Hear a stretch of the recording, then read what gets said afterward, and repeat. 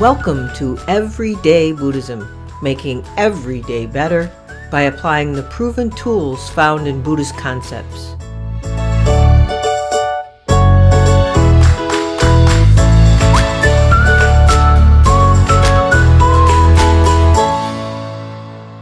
Welcome to episode 46 of Everyday Buddhism, making every day better.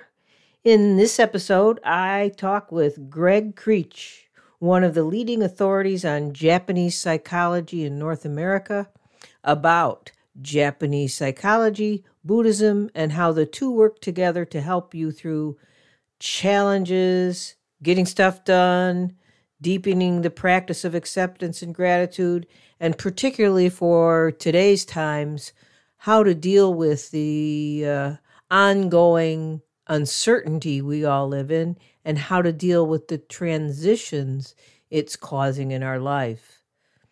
Gregg has been a virtual teacher to me for more than 10 years through his books, distance learning programs, the Todo Institute, and the Todo Institute's journal, 30,000 Days. They've had a significant impact on my spiritual and psychological development for the better. I was first introduced to Gregg and his work during my training with the Bright Dawn Lay Ministry program in 2007 to 2008, and his book, Nikon, Gratitude, Grace, and the Japanese Art of Self-Reflection, served as the basis for one of our learning modules during that training. And during that time, we did a month-long Nikon retreat where we shared our insights with class members. It was a very special time, and it's a time that grounded me in Japanese psychology and opened my eyes to different ways of looking at the world.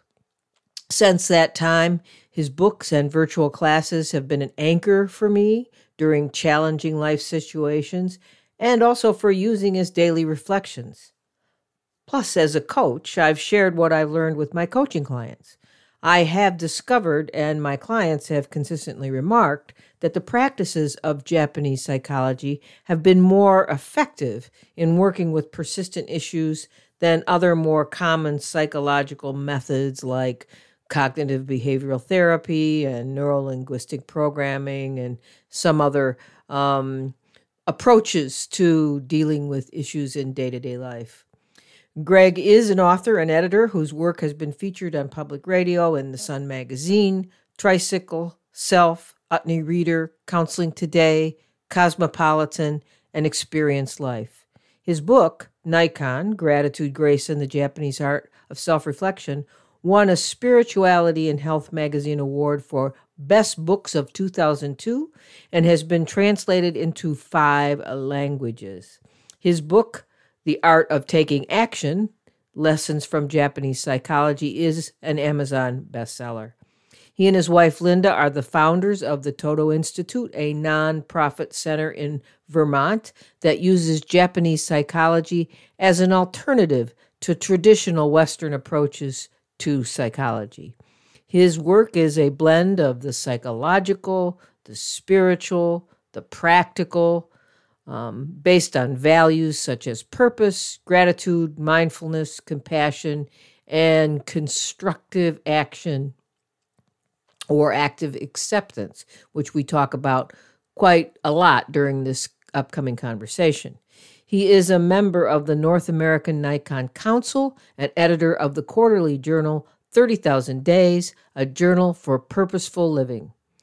I will post links to his books and his website, 30,000 Days, on the Everyday Buddhism website under the podcast episode. And I hope everyone does check out the Todo Institute. It is a gold mine of resources to help make your days better, which is what this podcast is all about. And with that, let's get to the conversation with Gregg. Let's not delay another minute. As the months of the pandemic drone on, and with it the continuing uncertainty, finding places of peace has become an all-important focus of life for many of us, I think.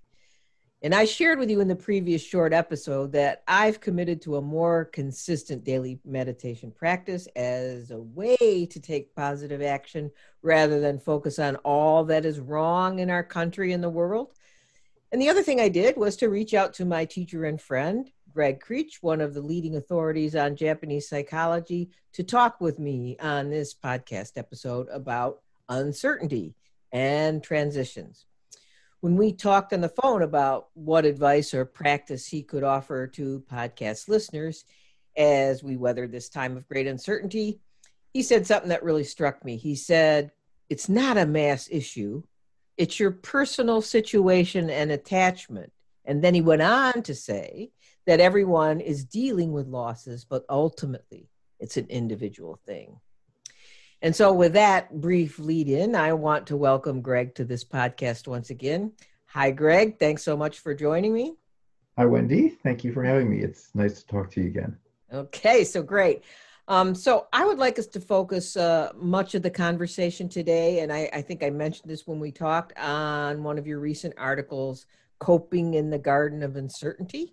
Mm-hmm. And also, if we have any time left, maybe you could talk about your recent series focused on the challenges posed by this pandemic, which was Life Not on Hold, right? Is that correct? Mm-hmm. That's correct. First, though, if you could unpack what I just shared from our recent conversation, which I hope I quoted you correctly, even if you remember what you said. It's not a mass issue. It's your personal situation and attachment. And then everyone is dealing with losses, but ultimately it's an individual thing. So can you talk more about those concepts, Gregg? Well, first of all, I do think that it's an unusual situation because in terms of the pandemic, that the whole world is suffering from this. And obviously, some people are suffering in different ways or more or less, but we all are exposed to this situation. And so I'm not trying to suggest that it's anything but a global threat to our lives and to our health. But I think in terms of how we cope with it, it really is very much an individual issue. It has to do with our own practice. It has to do with what presses our buttons. It has to do with what we miss that gives us a sense of impatience and agitation because we have such a strong desire to have X and we can't have it right now because of the conditions of our lives in the world. So in that sense, our ability to work with the situation, to cope with it, to find a way to accept what we can't change, for example, those kinds of things that are coming up are individual issues, and the kinds of things that will push your buttons or agitate you or frustrate you at an extreme are probably not necessarily the things that are going to have that effect on me, but I have my own things.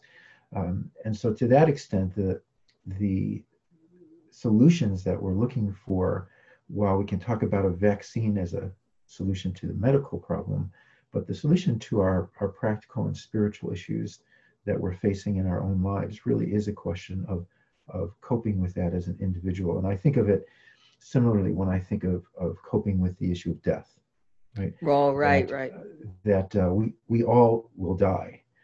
It's a given, but how we die and how we face and cope with our own individual death is something that we can't share with anybody else. Right. It's something that we have to work with as an individual.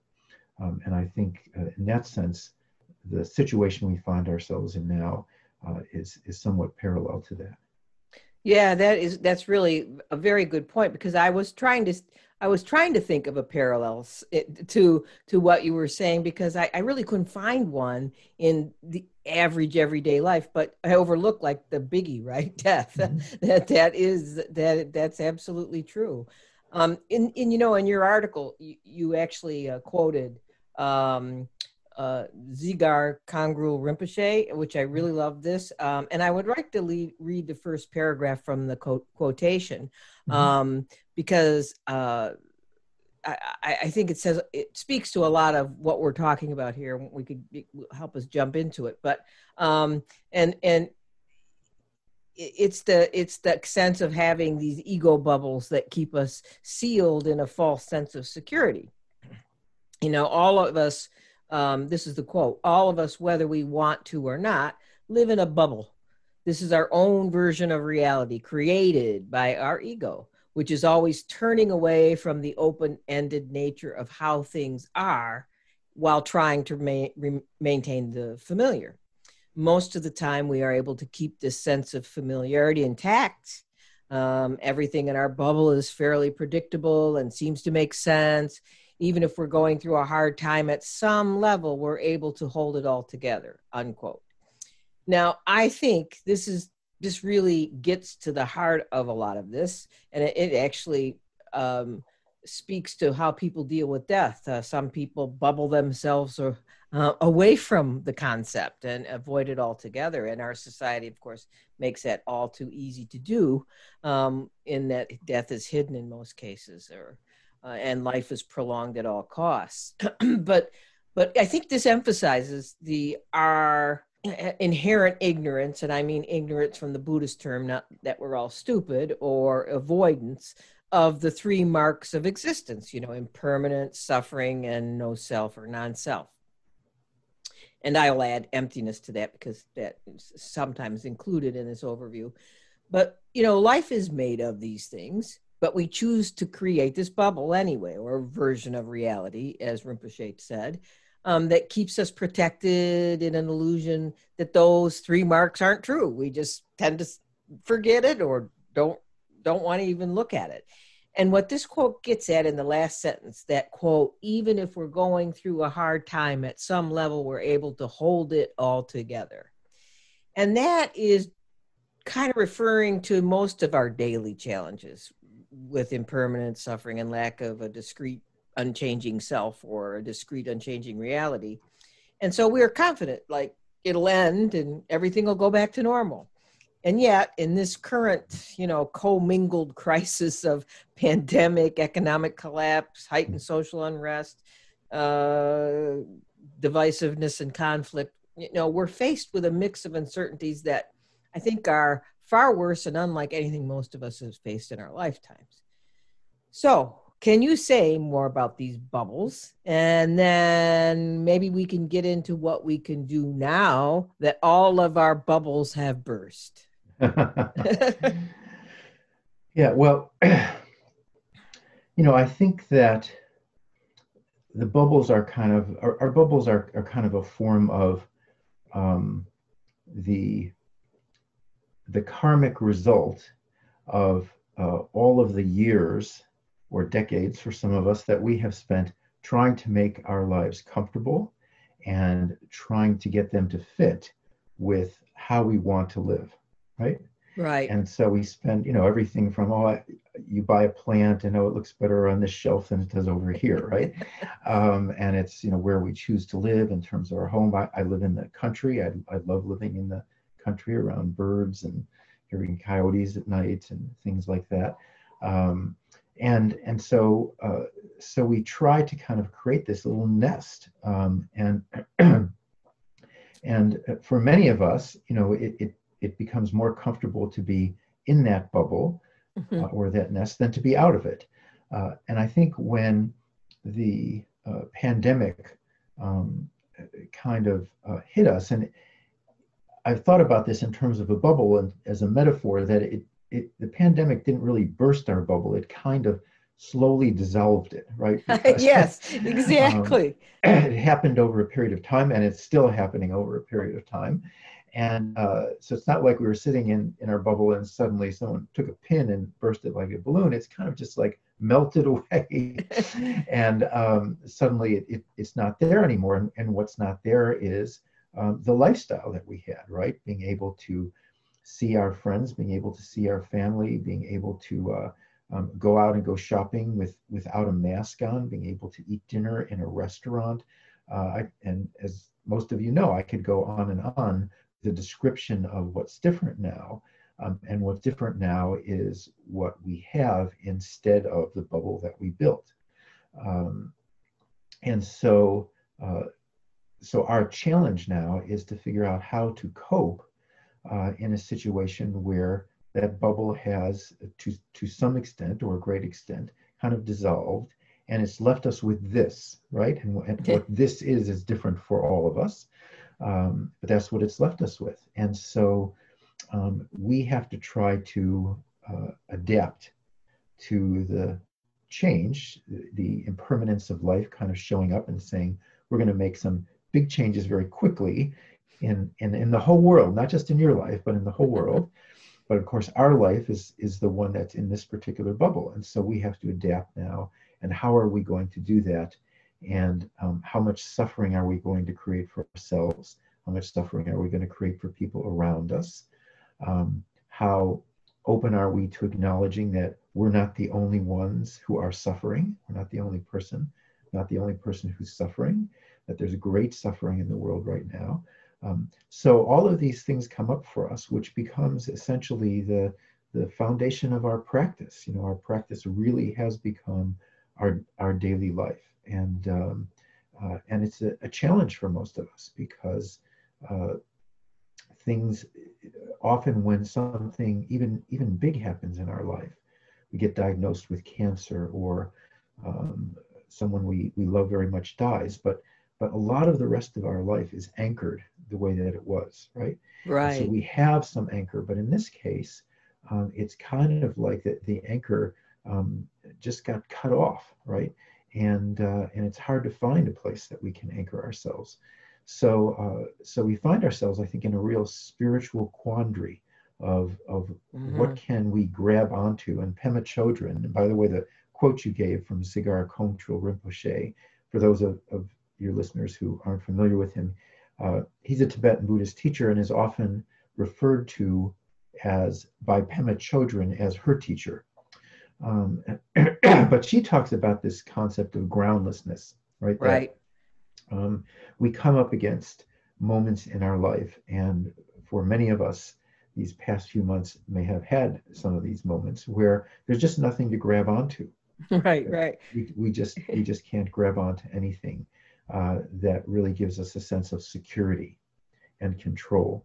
And I think the kinds of themes that have come up for me and other people that I'm familiar with, some of my students, are themes like control, themes like attachment, themes like security, right? These are all things that have come up because our buttons have been pressed. And and so what happens when we feel, for instance, like we're losing control, our natural response is often to try to get back control, right? And how do we do that? We use more effort, right? We make more of an effort. But in many cases, effort is not the answer to getting back control. And getting back control is not the answer to having lost control. So, so in some cases, that natural response of trying to regain control works against us. And I Yeah. think that's the challenge in terms of wisdom is how can we separate the situations in our life right now? You just mentioned, the economic situation, the civil unrest, the political conflict going on, and the virus itself. How can we separate the different elements of this whole set of conditions into those which we can actually assert some control or influence, and those in which we just simply have to accept that what we're facing is really outside of our control or influence? And that's a really great question for us to be sitting with as we look at the different problems and challenges that are kind of coming up in our life right now.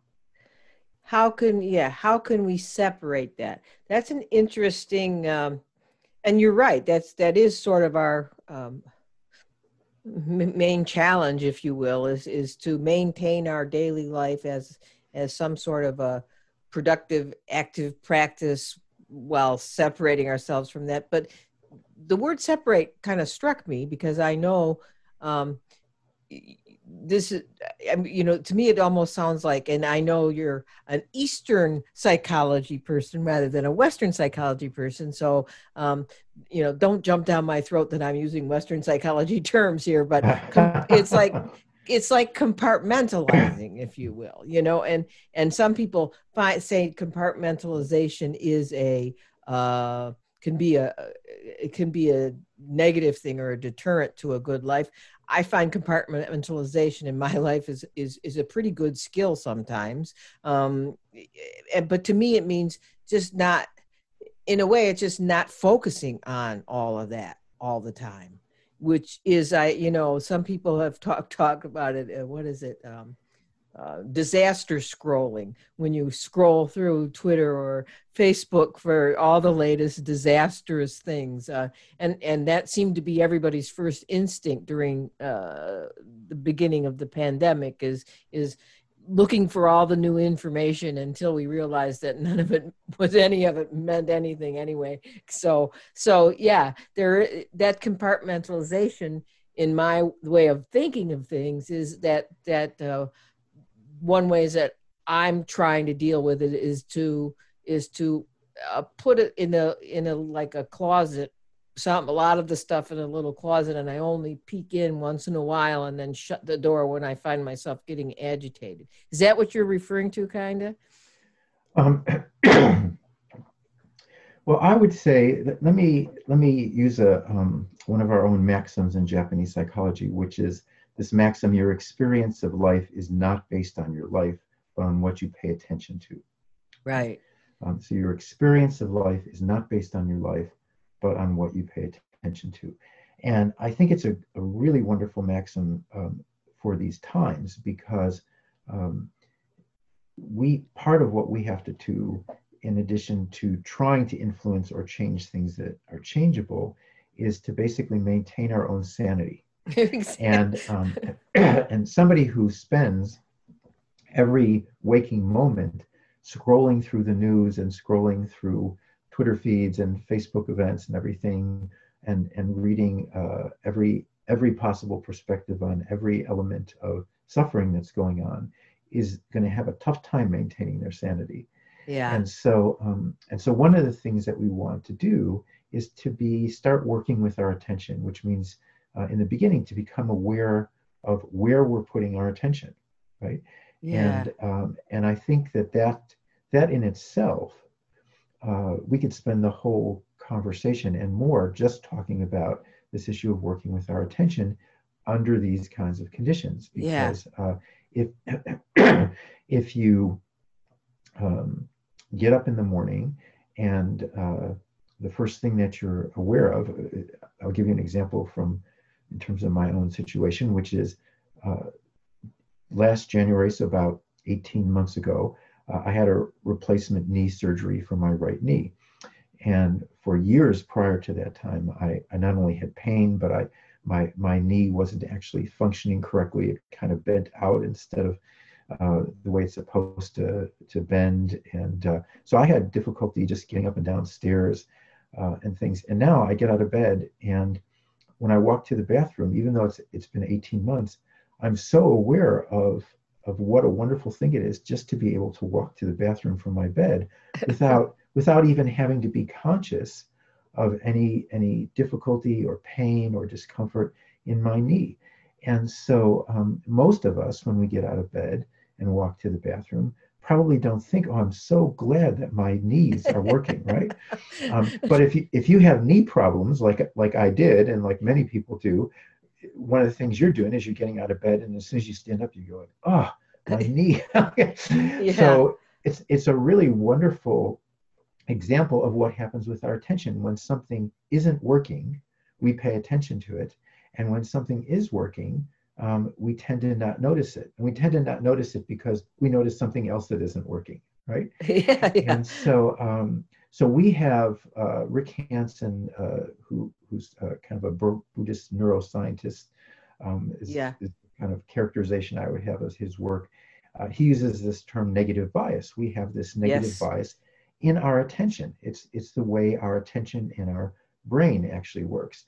So if we don't do something consciously, to work with our attention and to counter that negative bias, then this becomes essentially our day. Just noticing one thing after another that is undesirable, that's unpleasant, that's painful, that's uncomfortable, that's causing us problems.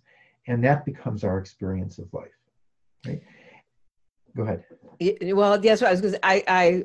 I'm familiar with Hanson's work and the negative bias because that is so true. And once you're aware of it, it really changes everything, how you look at things. Once you're aware of that you have that negative bias, you don't think that that's what's going on, but that's what's going on. And the other thing I will say is I was diagnosed, I have a chronic illness, a systemic lupus. So I'm also immune compromised, which makes the situation even more scary for me. And plus I'm over 65 and all those other things. But one of the, some people have asked me, what about the chronic illness. I said it was the greatest gift that I was ever given because I was, just like you said about your knee, is like the days that I get up feeling well, rested, and ready to go are like the Christmas, right? they're awesome. And being able to see the other side of that not only increases your compassion, but increases your ability to have gratitude for like the smallest things. And so I think I don't use the word compartmentalize, but it's fine. But I think that the only way that we encounter reality is moment by moment, right? So we don't encounter the world, we don't encounter the pandemic, right? We encounter this particular news article, we encounter the coffee maker not working in the morning, or our car doesn't start. So reality kind of encounters us. We have our meetings with reality on a moment by moment basis, and how we use our attention in those moments, and whether we're consciously working with our attention and directing our attention, or whether we're just essentially allowing our attention to kind of do whatever it wants to do, and kind of run wild. We just, my daughter, who's 22, is living with us, and she finally got me to agree to allow her to adopt a puppy. Oh, no. We have a 14-week-old puppy, this sweet, wonderful puppy who is just wild. That's what running they around are. the house. And on the one hand, I love dogs. I've had 2 dogs in my life who were like children to me. But it's changed our bubble. Yes. Having this puppy in our bubble. But I think of the mind where we aren't trying to work with our attention as this wild puppy mind, right? It just goes wherever it's want to go. You can call it, it doesn't listen to you. If you don't basically notice it constantly, it's chewing on the couch, or it's eating, your tax return that you haven't filed yet or something. And our minds are like that. And working with our attention means that we begin to consciously direct our attention to this instead of that. So that in moments, as we encounter each moment, we're actually having some control over how we encounter that moment, and what by controlling what we pay attention to.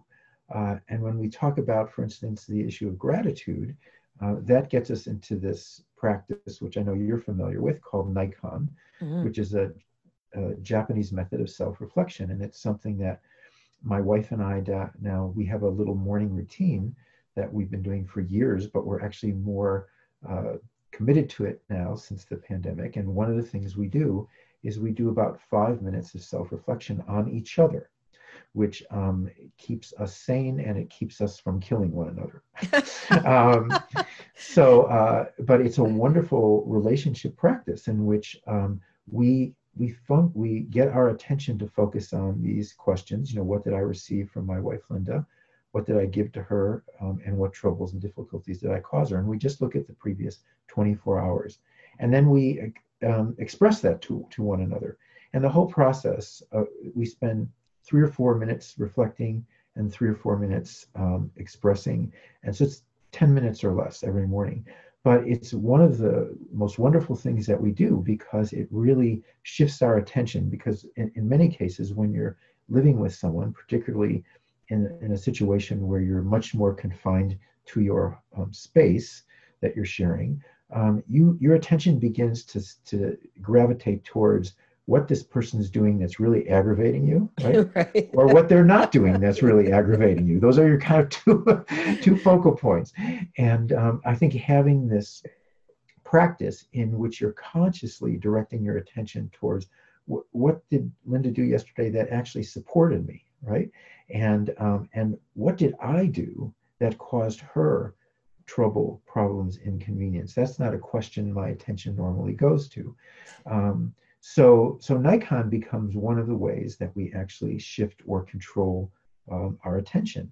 And it changes our experience in a relationship. It changes our experience of the relationship. So I think there's lots of ways to work with our attention that really are a wonderful way of anchoring ourselves, not anchoring ourselves in, how much money do we have in the bank or material kind of comfort, but anchoring ourselves in the reality of what life is actually like, because it's not all suffering. Thich Nhat Hanh used to always remind us, decades ago when I spent some time with him traveling, he used to always remind us that yes, in Buddhism, life is suffering, but suffering is not all there is. Yes. And so we have to, under these circumstances, be able to find those little windows of suffering is not all there is. Well, I loved everything you said, but that you gave such positive steps or actions, and that's something that you also teach is about action. But that not using Nikon at this time with the people you're living with, and I am definitely going to adopt this because I have been finding that our partnership is more challenged. Yeah. Because even though we both worked at home, we were always together anyway. There was somebody was always going somewhere, and there Uh-huh. was time away, and it was that it just was a whole different thing. And it's amazing. Really, I've reflected on this a lot. Is how amazing is that I never thought that we never really went anywhere a lot, but it really did change the energy of how the day goes, Hmm. strangely. So I like that starting the day that way, like, is a really good thing because it's a great reminder to be looking out for those things all the next 24 hours, right? for your next morning session. So that's wonderful. And I'm glad you shared that. So maybe everybody can save their relationships this way. Um, but also, in that article that we were referring to, you suggest acceptance, and you've talked about this previously here as a strategy. And then you went on to list some capabilities, and some of these you actually sort of mentioned in some of the things we've been talking about. You went on to list some capabilities that if we dug deeper, we could find that would help us if we would actively apply them during this time. So I'll list them, and whether you remember the details of the article or not, if not, tell me and I'll read a little more of it so that I could remind you. But I'll list them. But first, talk a little bit more about active acceptance. I know you've already sort of talked about this a little bit or referred to it in your, the previous things you've been talking about. But, I've talked about this a lot in my podcast, and I think we talked about it in the previous podcast episode I had with you. But, acceptance is, most people really have in the West, a really, really rotten connotation around the word acceptance as resignation. And I think a lot of people actually think that the pandemic sort of that resignation type acceptance is what they're dealing with. But their acceptance in the way you refer to it and the way I refer to it is much more active. So if you could talk a little bit about acceptance and then move on to the first capability, because I think they may be tied, of the list in your article was waking up our faith. And I call that the F word on this podcast because so many people come to me via the secular route. So they kind of maybe have a bad relationship with that word. But I think there's a lot of good that can be talked about here. So if you remember those two things, I'll leave it up to you. Okay.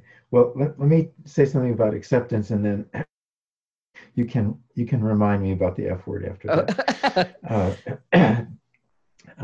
So another method of Japanese psychology that I know you're familiar with, Wendy, is Morita therapy. And Morita therapy was developed by a Japanese psychiatrist in the early 20th century, and it's kind of rooted in, to some degree, in Zen principles, though it's not religious at all.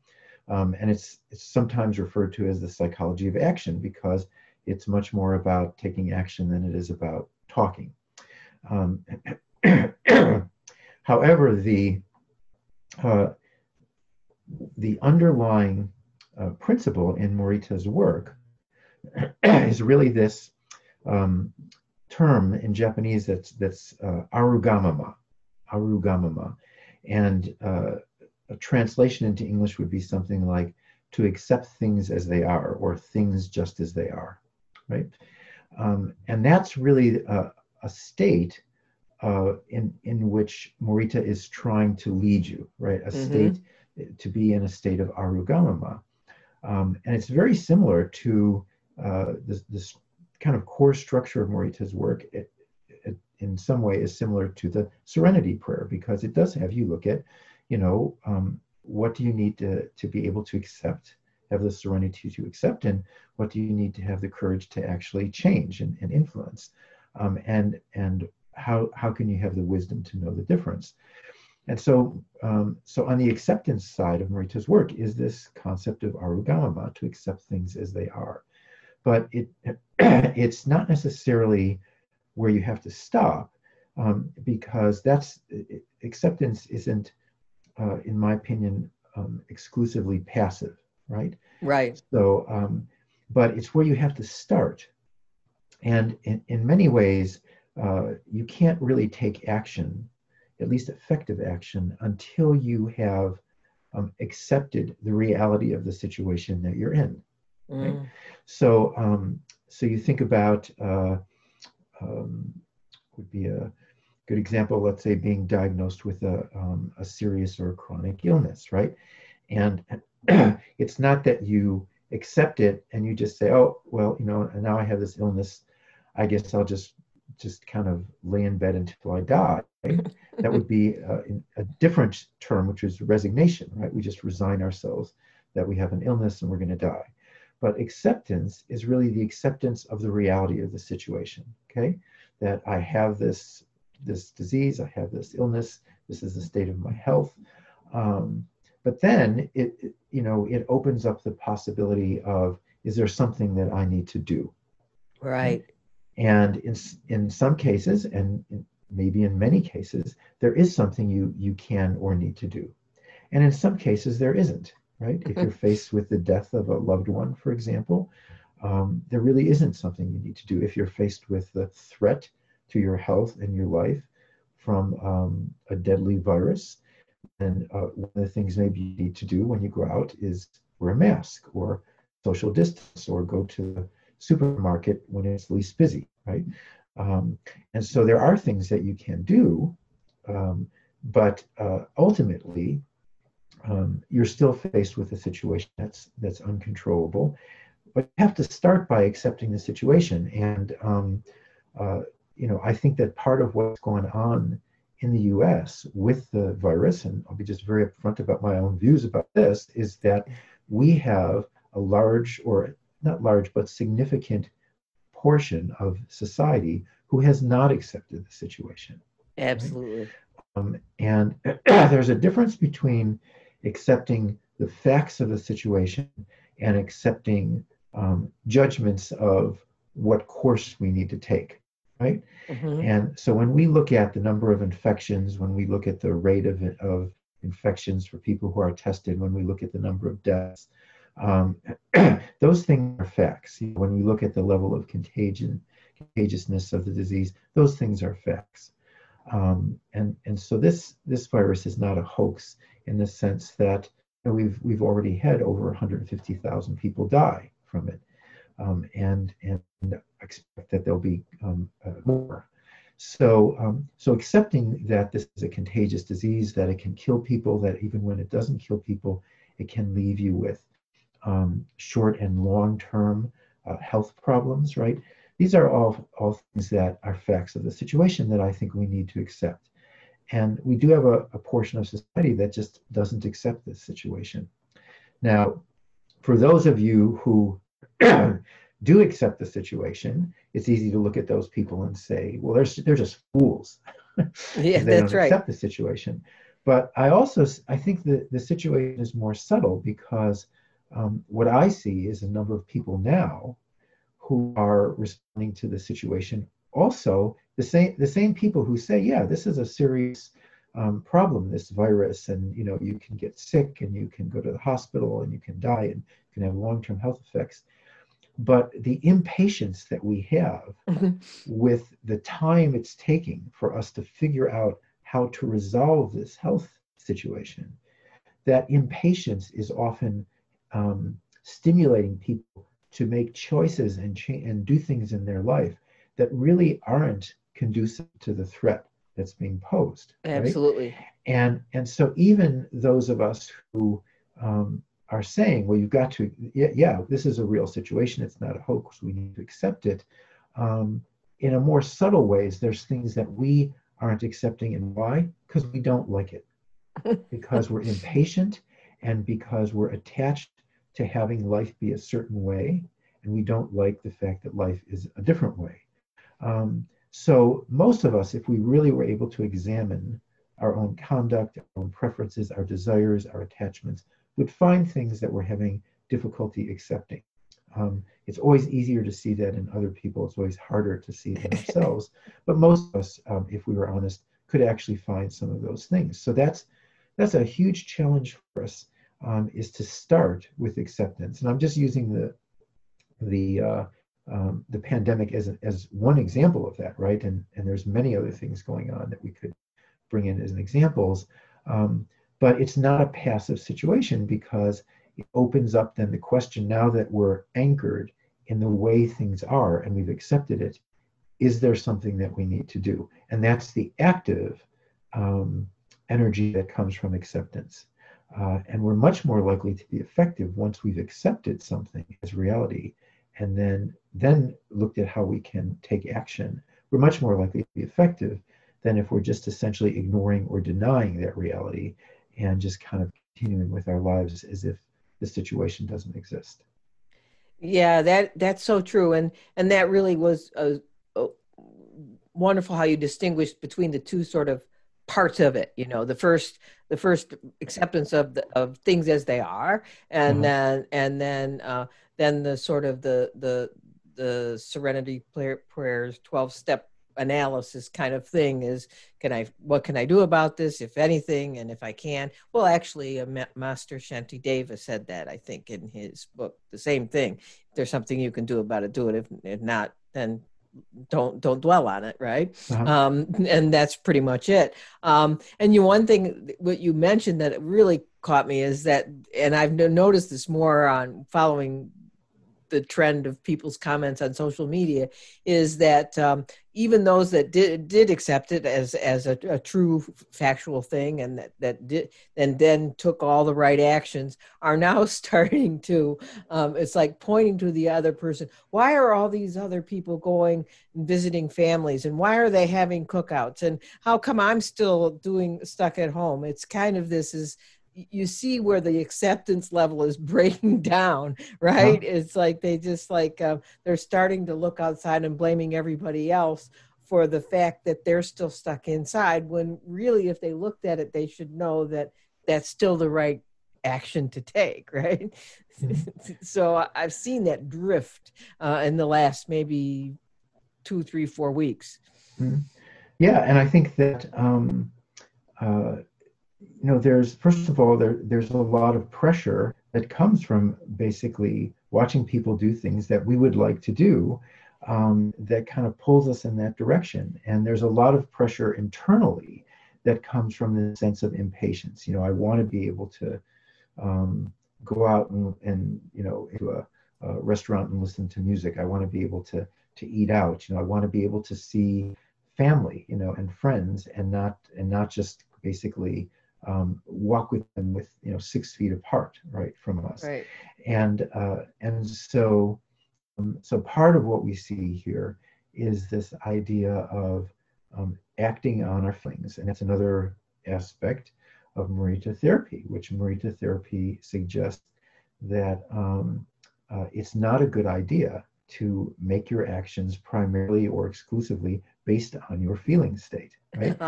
Yeah. So when you feel, whether it's impatience, whether it's anger, whether it's despair or depression, it's not a good thing to be making choices based on particularly strong emotional state, because as we all know, particularly if you're working with some kind of practice, that feeling state can change dramatically one minute to another, right? Right. And we don't want to make important decisions when we have strong emotions and feelings that are kind of coursing through our minds and hearts.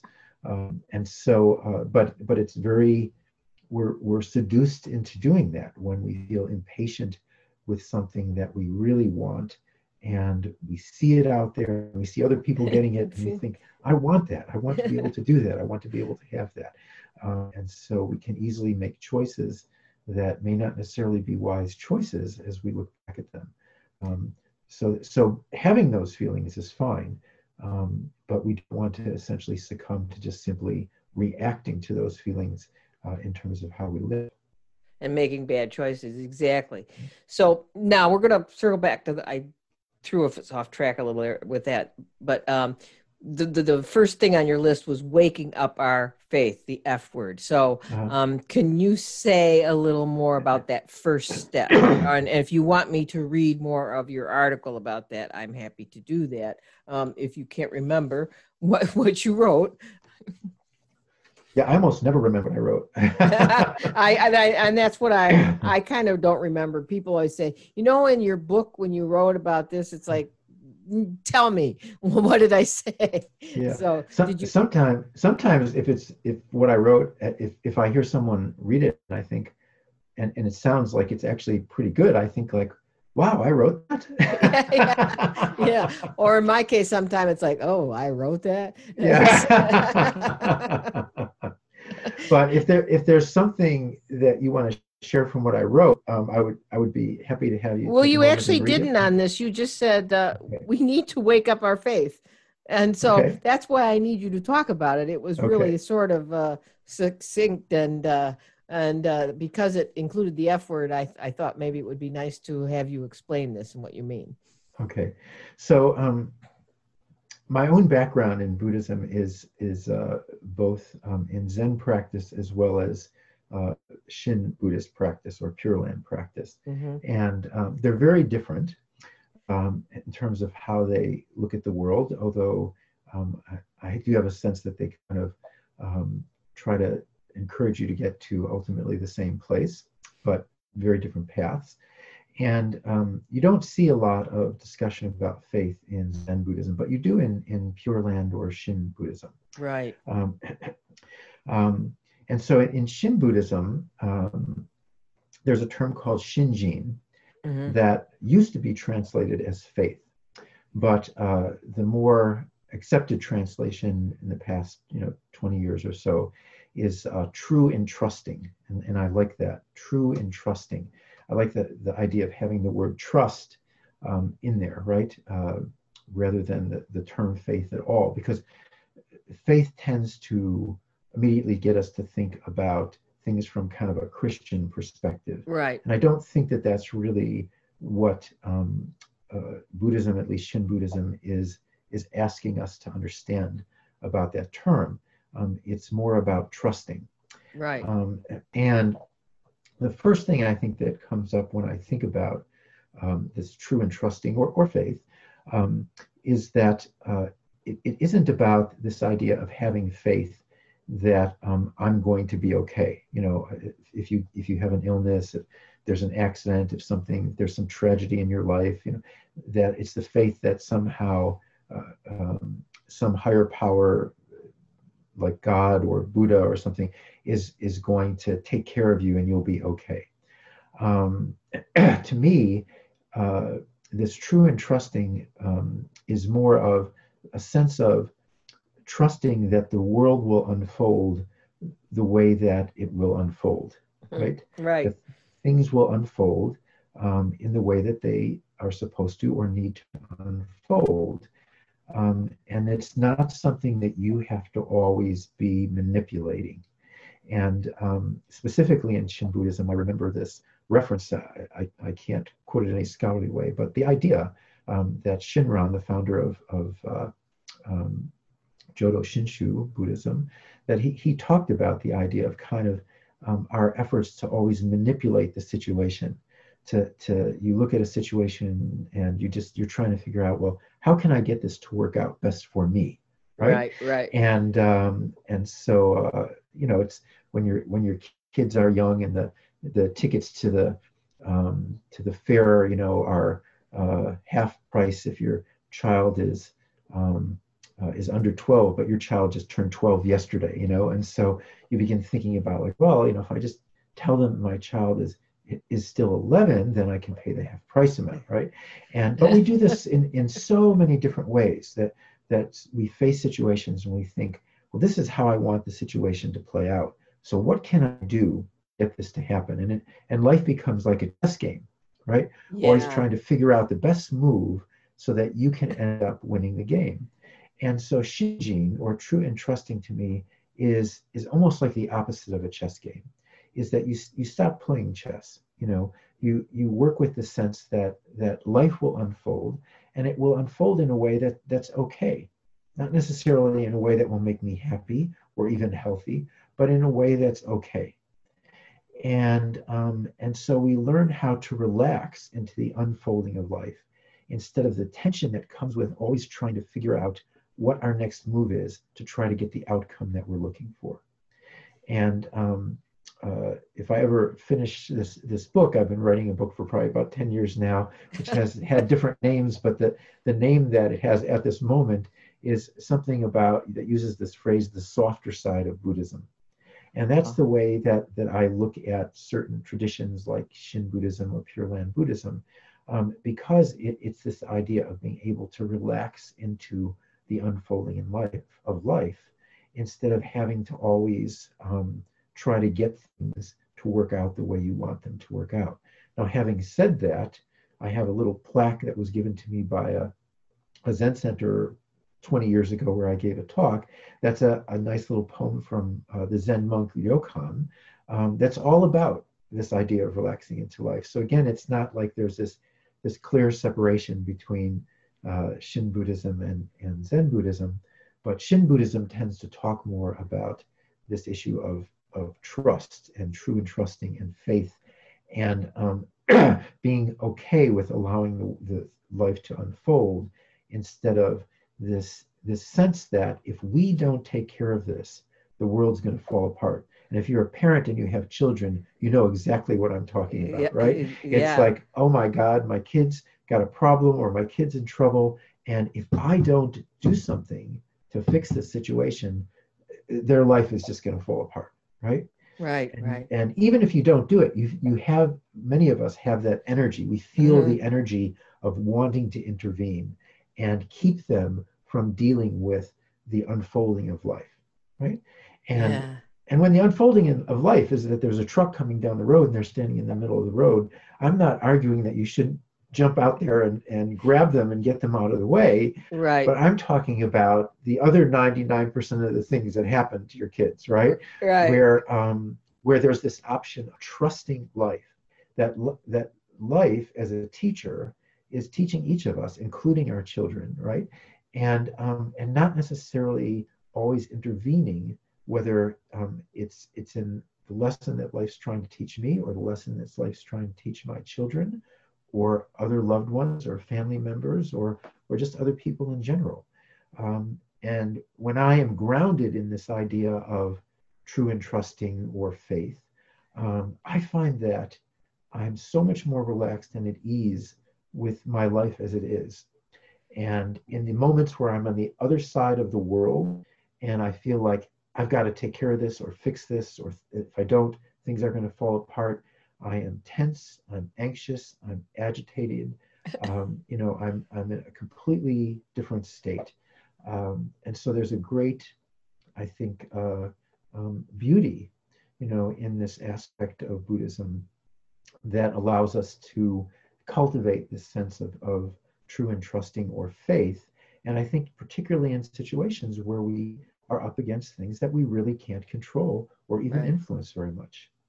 Yeah, it's well, as you know, I came from the Bright Dawn method of teaching, which is pretty much a Shinzen hybrid, Mm-hmm. because it comes from both the trainings of both Reverend Koyo Bose and his father Gyome Kabose, who trained in both things. And there's a very strong Pure Land and Jodo Shinshu influence there, although it's not always uh, it's emphasized more through everyday teachings rather than emphasized through the scholarly traditions. But it was when I came from a Tibetan tradition and went to and then I call it my born again Buddhist moment when I was exposed to Shin Buddhism, and it changed everything for me. And it was in fact the true and trusting part of it that changed everything for me. And it was in a talk at the time. Reverend Al Bloom, the late Reverend Al Bloom, talked to our class. I had, that's when I had my born again Shin moment, because I asked him, please explain more about self power versus other power, because I really had a terrible misunderstanding about it and thought of other power as sort of like the God thing, and it was very confusing for me, and like Reese Pig, like I would get it and then I wouldn't get it, and then I would get it and I wouldn't get it, and he gave all these little anecdotes, and one of which was and I've told this story before, but just that there was a woodpecker on a tree, and he was pecking away, but he had no idea there were loggers below, and then all of a sudden the tree was felled. And he said, wow, I did that. So that was like a elucidating moment for me, that life will unfold the way it will unfold. And sometimes it'll be good for you, sometimes it'll be bad for you, but it's still just life unfolding. And that's the true and trusting really helps you not be so, first of all, focused on what you can do about the situation or what you can't do about the situation. And also not so focused on the direct outcome of whatever you do. So thank you for that story, and for elucidating the F word to um, and the only thing I want to add to it is that again there's no uh, there's nothing that prevents you from taking action, because it's not right. that life in the state of faith or true and trusting is a passive life. And when I've talked about this in front of Shin Buddhist audiences, I point out that the founders and the leaders of this form of Buddhism were really active active Yes. people, and so it's not that it prevents you from taking action. It simply means it's much more of taking action because it's important for you to do that. But there's a sense that there's not an attachment to the outcome. And even when you get an outcome that maybe you prefer or desire, you see that in large part as a blessing or good fortune, that comes from not just your own efforts, but basically from the world's collaboration with that effort, right? Which was the lumberjacks and the woodpecker. That's Mm-hmm. exactly right, and just thought that was a beautiful story. Yes, yes. The second one, and we're going to probably have to clip through these if we want to keep this, but you're doing. I'm loving this because you are really giving direct actions. And this is what I think people are just really needing and wanting at this time. They don't know where to turn, really. And Uh-huh. and I've done a lot of podcasts sort of like being yeah, it's really bad, and and trying to give a few little things, but I always want to give them more that they can act on or work with. So this one of the things now after the faith is sharpen our skills of reflecting on ourselves and noticing how our conduct affects others. You sort of hinted at this a little bit with your new, more active Nikon practice with your wife in the morning. But if you want to say a few more things on this topic, that would be great. Well, I think that people can read it in more detail about Nikon, but the core of it is really these three simple reflective questions. And the first is, what have I received, either from the other person or from the world the world itself, when you do just a daily Nikon reflection. The second question is, what have I given? And the third question, which is the most difficult, is, what troubles and difficulties have I caused? And when people talk to me about kind of the Western version of like a gratitude journal, right, which is really the first question in Nikon, there's nothing wrong with a gratitude journal. It's a great thing to do. But what it doesn't address is this issue of seeing how what I'm doing is affecting other people and the world around me. Not just other people, but animals, nature, global warming, everything, right? Right. And it's the third question of looking at how have I caused trouble and difficulty that really addresses this issue, and potentially gives birth to compassion for others. Because the only way we can successfully answer this question of how did I cause trouble or difficulty to someone is by putting ourselves in that person's shoes. Yeah. So what is it like to be Wendy interviewing me? What is it like to be this little puppy that's running around the house trying to have fun and having to deal with me when I'm trying to get ready for a podcast? And so we put ourselves in the other person's or puppy's shoes, and we try to think, what is it like for that person? What's their experience of dealing with me, right? So in a relationship, I'm always looking at, what is it like for me to be married to my wife, right? That's like the natural thing that comes up for me constantly. But the question of what is it like for my wife to be married to me, right, today, that's not a question that comes up naturally. And when I actually ask it out loud, it's a scary question. Yes, I immediately find myself being very uncomfortable with it because we had a little argument today, and I don't like to think about what is it like for her to be married and have to deal with me. But it's a really important question because it's a question that opens us up to understanding and even compassion for others. So being able to cultivate the skill of self-reflection is one of the ways that we can cultivate good relationships with not just the people in our family, but people in the world, or even non-people and animals puppies. And trees and natures and puppies and the health of the planet, by basically trying to see things from not just our own self-centered perspective, but the perspective of that which we are reflecting on. So in the current circumstances, this to me is extremely important. Otherwise, we just all kind of pull ourselves in and just harden our own perspective on what the problems are that the world is causing me, the world being this person and that person and the person at the grocery store and the person that didn't wear a mask and all these other people. And we ignore the fact that I'm leaving behind my own karmic residue as I go throughout my day. Yeah, that's so good. And I haven't done a strict Nikon practice in a long time, but boy, I do remember that third question.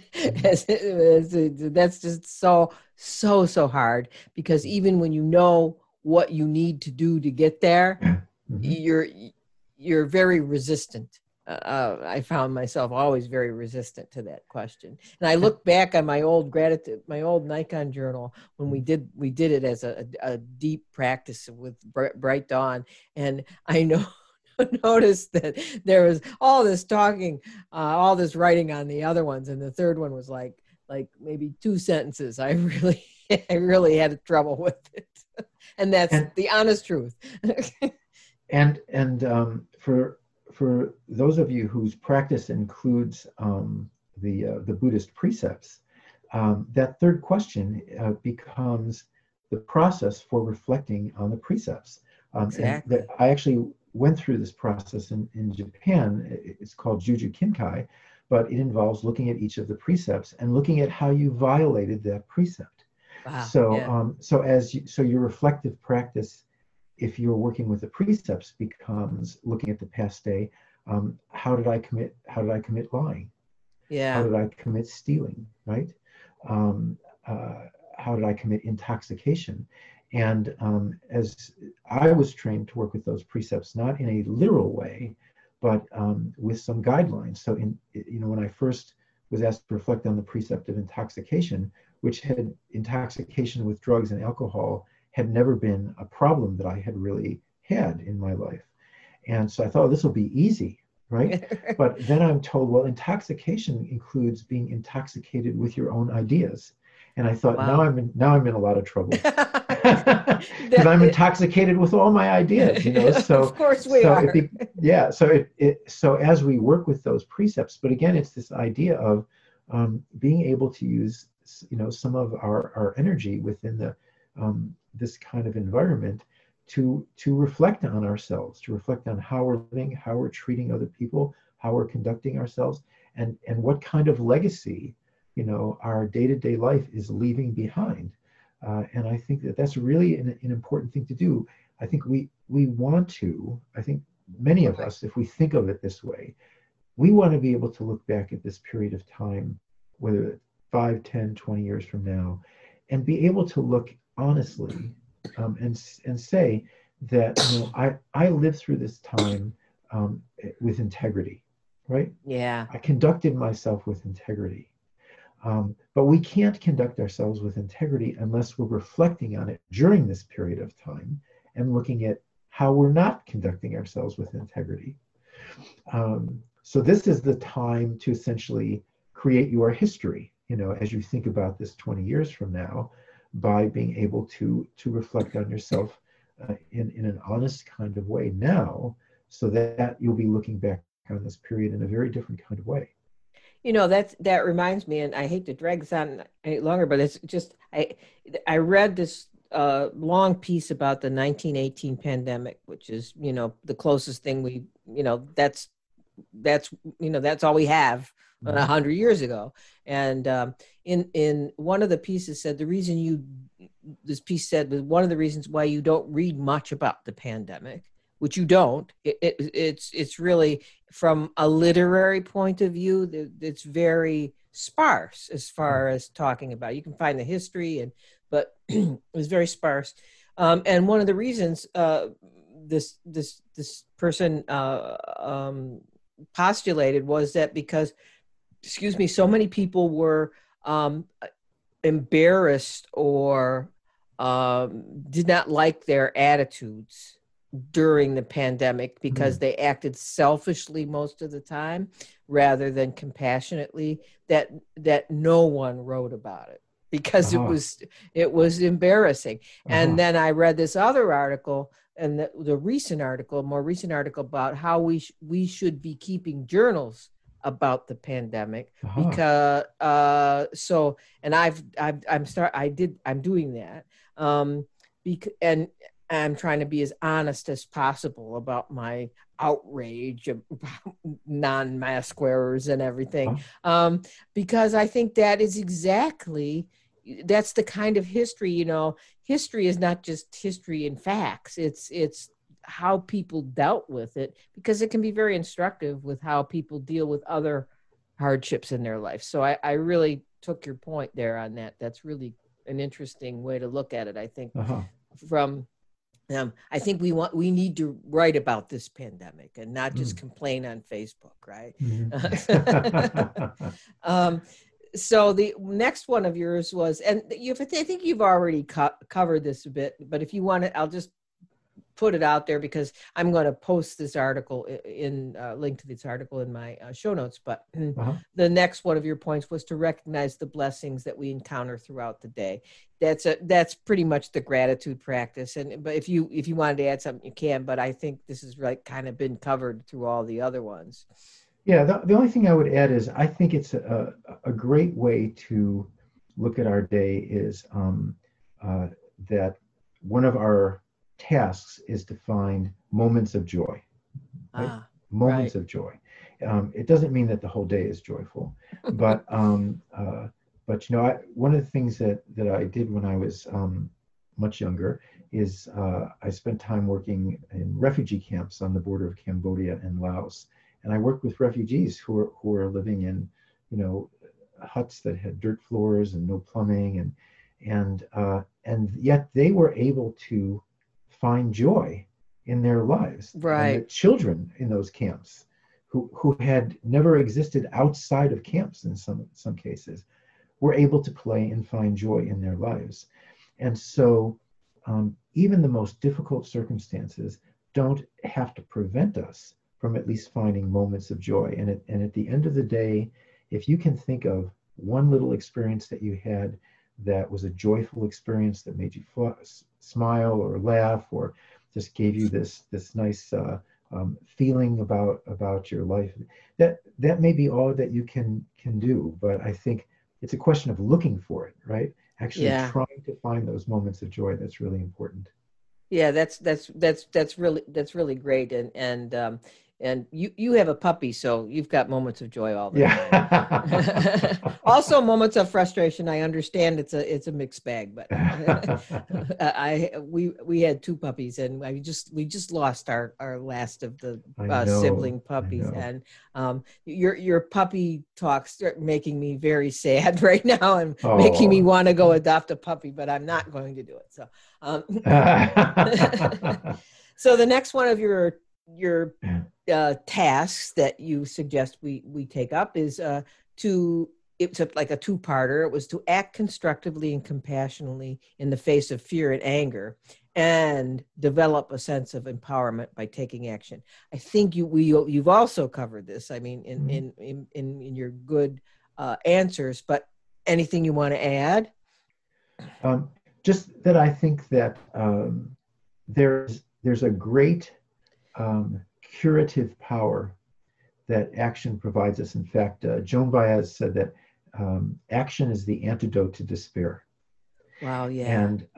And so being able to look at a situation that we're in, any situation, and even if there's only one small thing you can do, and you never know what will come of that, right? We never know. We can't. But Hmm. even if there's one small thing you can do, if you do it, it gives you a sense of empowerment. It gives you a sense that you did something, right? But if you don't do anything, that's what leaves us with the sense of powerlessness, right? That Yeah. we faced a situation, it was difficult, it was challenging, it was creating all kinds of problems and suffering. And if we don't do anything, it gives us this sense of being powerless. And that sends us right down this path of despair, despondency, Right. depression, all these D's, This is the D words. the D words, right. Yeah. So I do think that, we shouldn't, as Buddhists who are so, um, uh, how should I, saturated with the idea of quiet, reflection and meditation and sitting quietly, we shouldn't underestimate, the active side of this, and that action actually can be very purposeful. It can be very healing. It can be very spiritual. The entire Bhagavad Gita, one could argue, is really designed as an epic that talks about the importance of knowing who you are and taking action based on who you are. Yeah. So I think we sometimes, when we pull wisdom from the East, we sometimes don't give enough attention to the action orientation or the active side of that wisdom, because I think we've so much needed the side of things that have to do with meditation and quiet, but the action side is also very, very important. Yes, that's so true. It does it just the mere fact of it when you do anything. I know in your taking action course, I remember the phrase "lead with the body."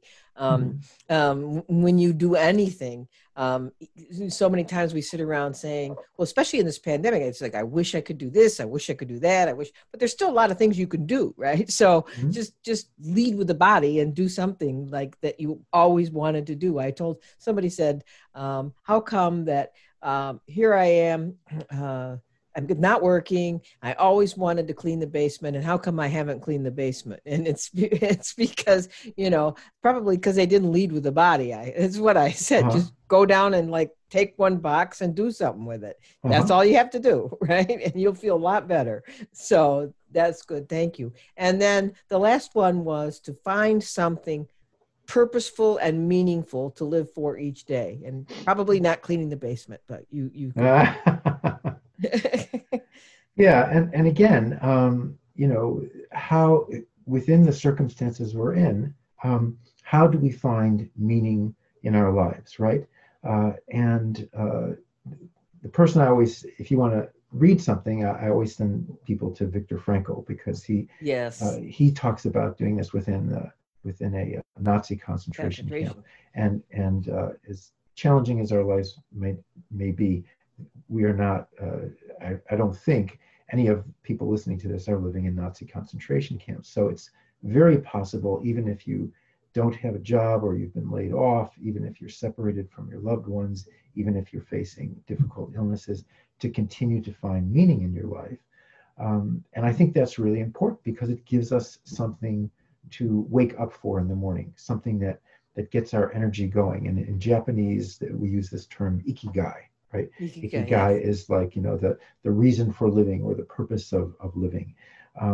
So sometimes when we're going through this kind of situation where everything is changing, we have to find a new purpose or a different purpose, right? Yeah. And when you have a death, including the death of a dog, I've gone through that myself. You lose that purpose that you had in caring for that animal, and you have to now find some way to find a new purpose to use that energy for, right? And for Yeah. some people, it's another dog, and for some people, it's something else. But retirement is the same kind of thing, right? You give Yeah. up your purpose. One of the most interesting things about transitions, and this actually comes from T.S. Eliot, is he said that that transitions begin with endings, right? We think of things beginning with beginnings, but actually transitions begin with endings. Yeah. And so as something ends, that essentially opens up the doorway to a transition in our life. And that's the point at which we have to think about, what's my purpose in this situation? What can I be doing with my energy and my life and my time that will give meaning to this time period of my life? It's probably the most fundamental question that we've asked today, but it's very important, because it makes the suffering worth it, right? Yeah. If you don't have something meaningful or purposeful, it's very hard to accept the fact that you're suffering. But if you do, you still suffer, but it's worth it to suffer, because what you're doing is meaningful. Yeah, that's so true.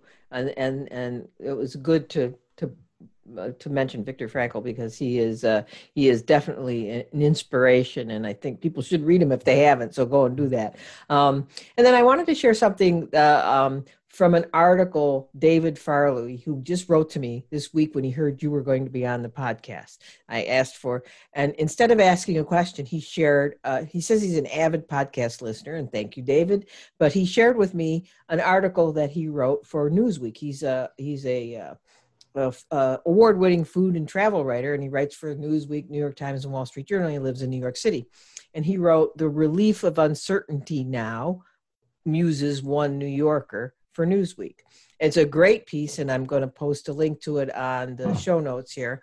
But in his article, he quoted Camus, who wrote, "Everybody knows that pestilences have a way of recurring in the world, yet somehow we find it hard to believe in ones that crash down on our heads from a blue sky," unquote. And then David went on to write, "We're not used to living in an uncertain world where the possible near future outcome is death. But in these ambiguous, unlit times, there's also a huge opportunity here. It's key to accepting that we don't know how long this is going to last, and that we very well might end up contracting the virus and even dying from it, because even before this outbreak, nothing in life was ever certain.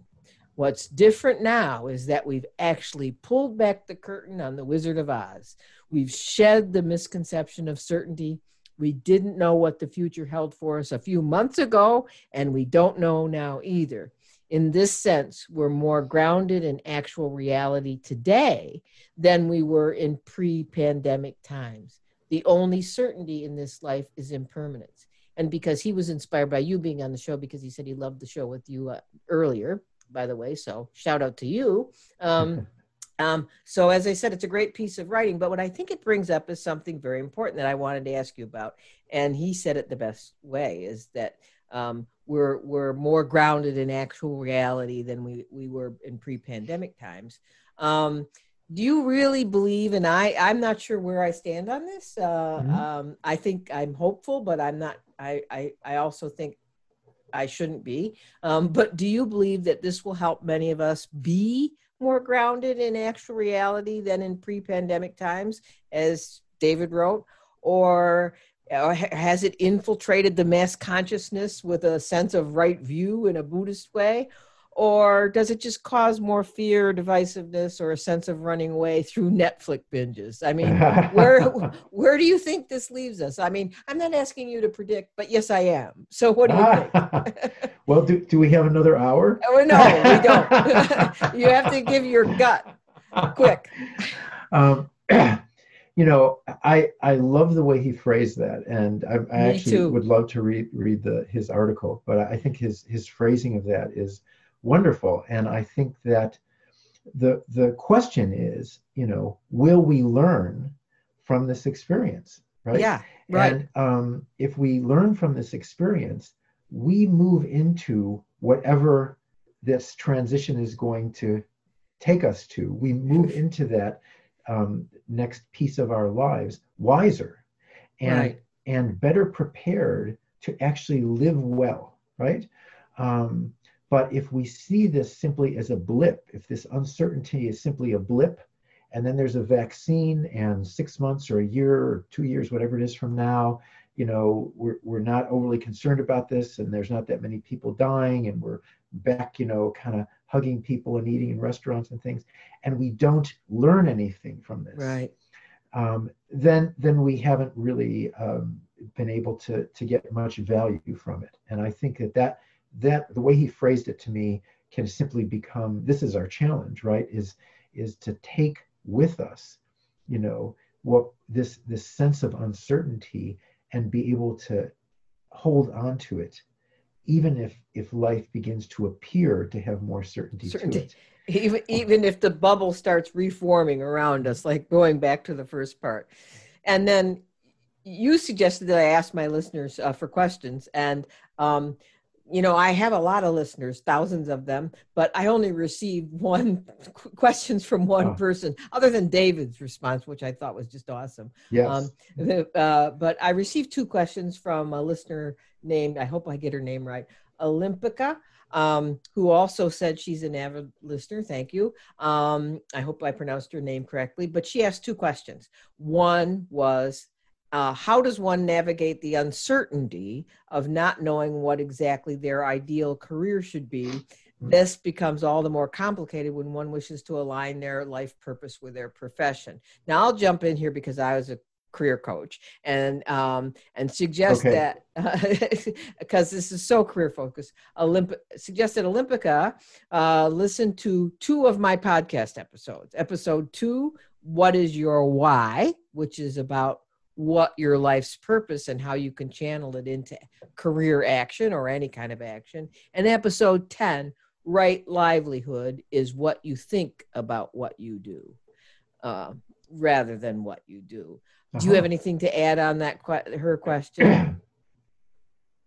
The one thing that I would say is there's a Tibetan Buddhist story about a student who is preparing to go into this room that's completely dark and is going to be filled with demons, right?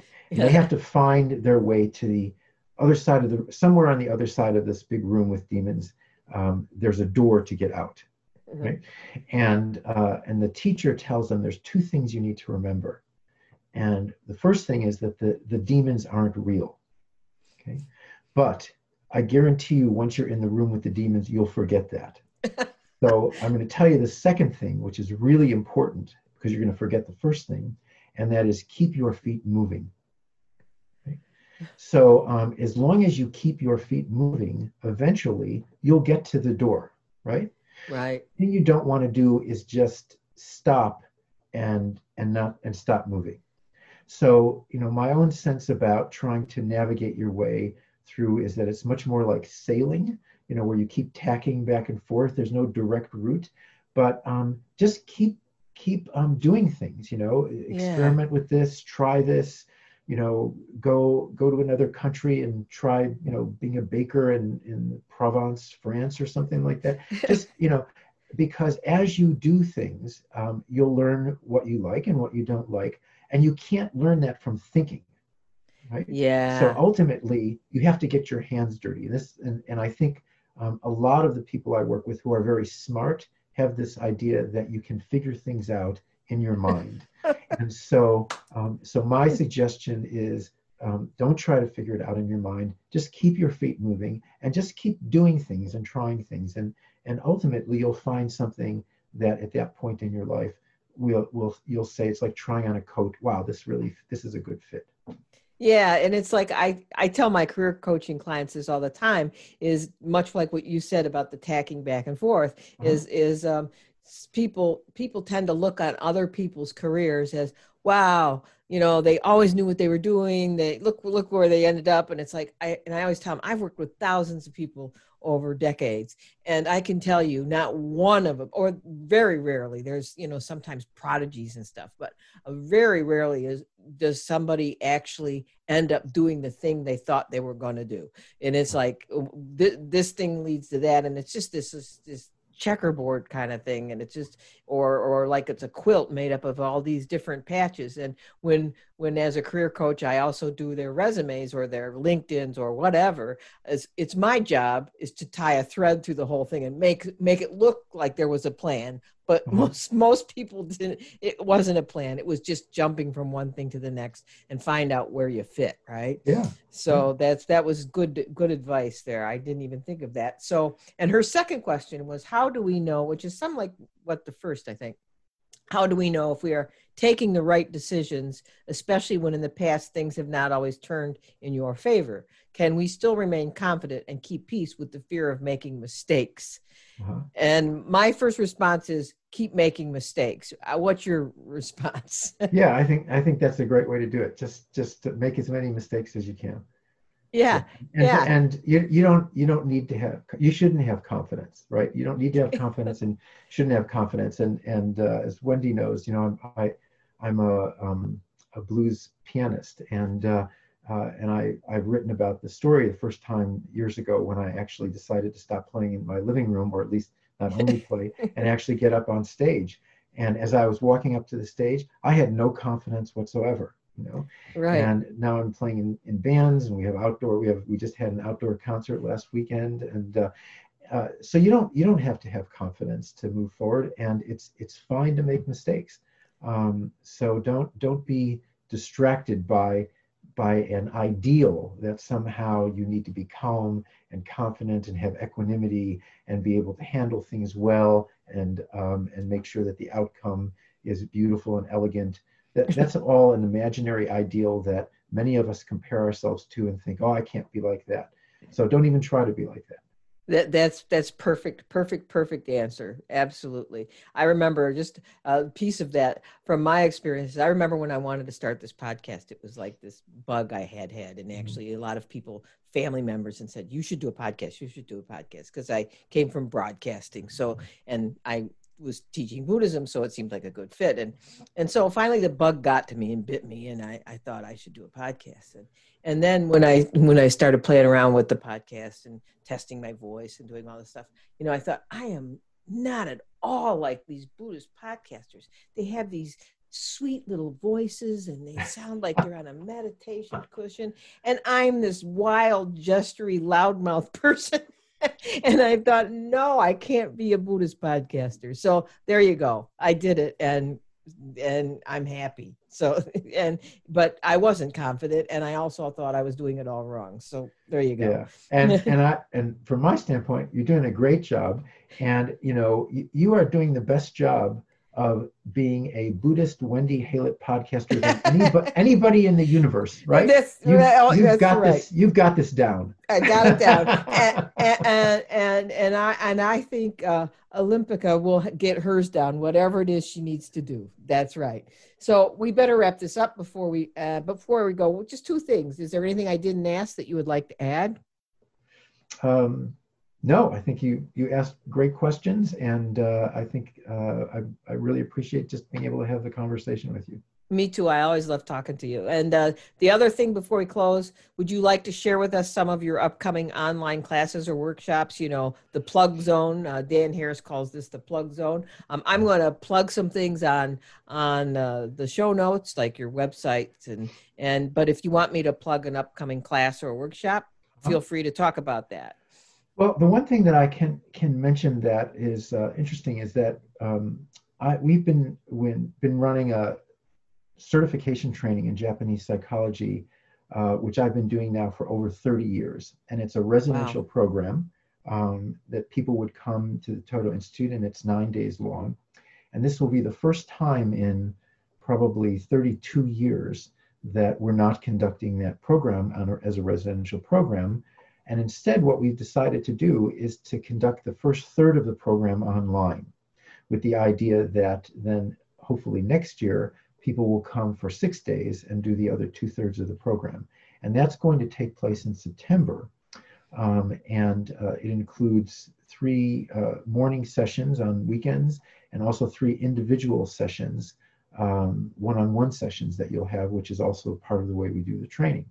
So you don't have to be a mental health professional, but if you're interested in really understanding and working with and practicing in your own life with a method of psychology that's kind of grounded in several different forms of Buddhism, then this is the first time we've ever offered an opportunity to do that online.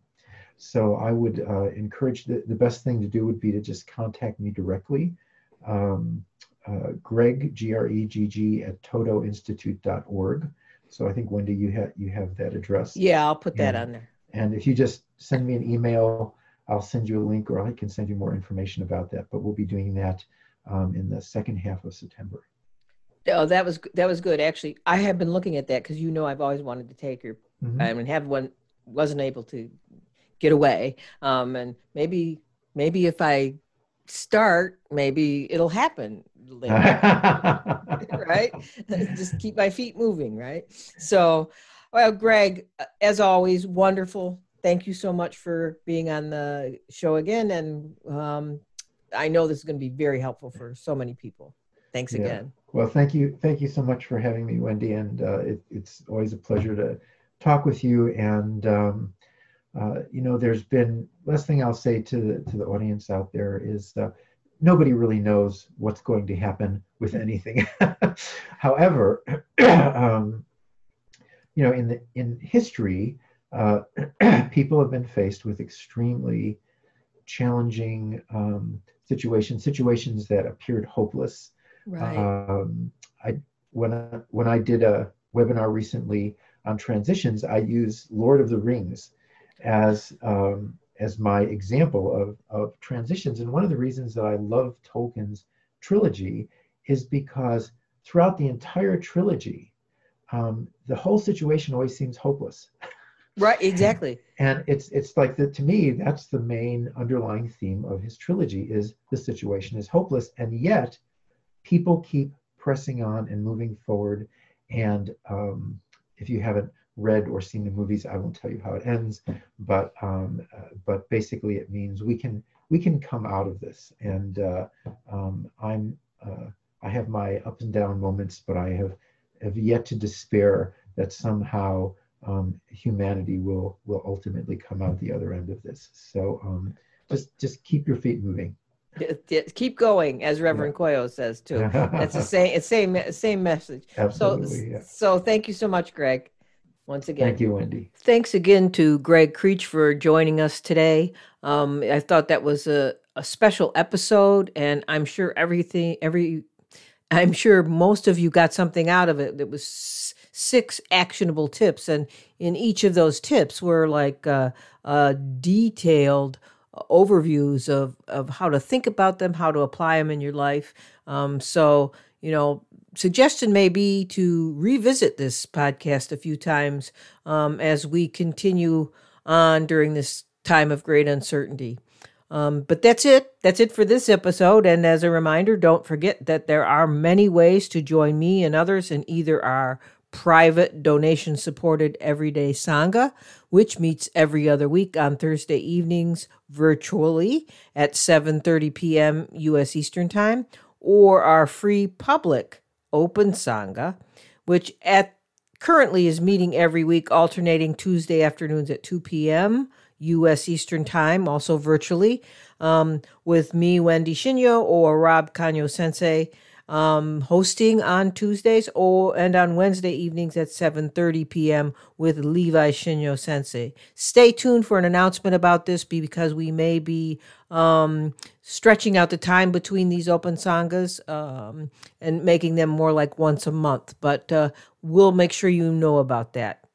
That's it for the housekeeping at the end of this session. And until next time, keep finding ways to make yours and everyone's days better.